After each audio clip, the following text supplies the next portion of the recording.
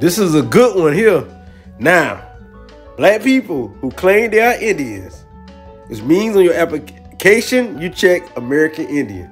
If you don't check American Indian, this means that you are a hypocrite on your applications. And everybody in my family, I know, check black or African American, which comes together.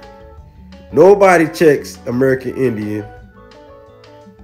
So, to all those who claiming, and they look like me, dark black, kinky hair, talking about they are Indians, if you don't check American Indian on your application, which is majority of you who claim it, you're not an Indian.